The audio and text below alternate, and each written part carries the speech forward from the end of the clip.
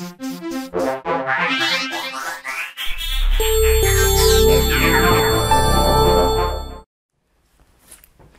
interesting how stuff has a voice. Now, not literally, of course, but it does have its way of communicating itself.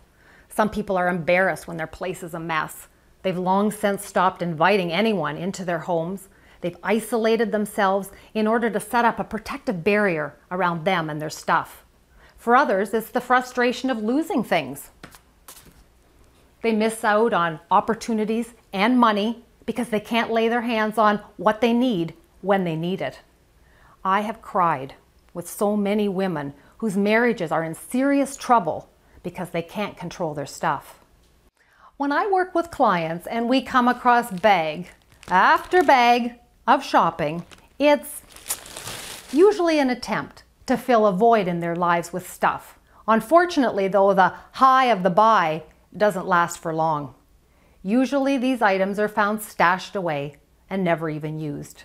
It's interesting how memories, good and bad, are tied up in our stuff. Lots of meaningful discussions can come out of this whole area as we work to get to the heart of the matter.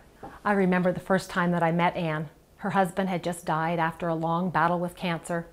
Her home office had piles of paper stacked so high I couldn't get in the door that day. She was missing due dates on her bills. Things were out of control. As we began to work together, I gently questioned her around her feelings surrounding how it had been when her husband looked after the paperwork. Well, bit by bit, she began to realize that she could do all this stuff herself, but it had always been her husband's domain, and he was a perfectionist. Subconsciously, she decided that there was no way that she could live up to his standards, and she was afraid to even try. It was amazing. Once she started learning and growing and thinking about this whole area, how quickly and how ready she was to start doing these things herself. She didn't need to operate in the way her husband had done things. She could do it the way she wanted to and the way she was very capable of doing.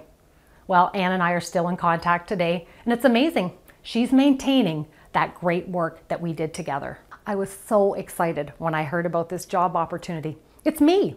My best days are when I'm spending time with people, sharing a bit of my heart, not a piece of my mind. In my 5 years in business, I've had lots of great media opportunities. Currently, I'm on the radio twice a week sharing organizing tips.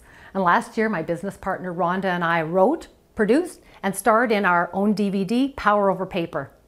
I read and research organizing topics, and I just feel I'm blessed with a natural know-how and a knack for working with people.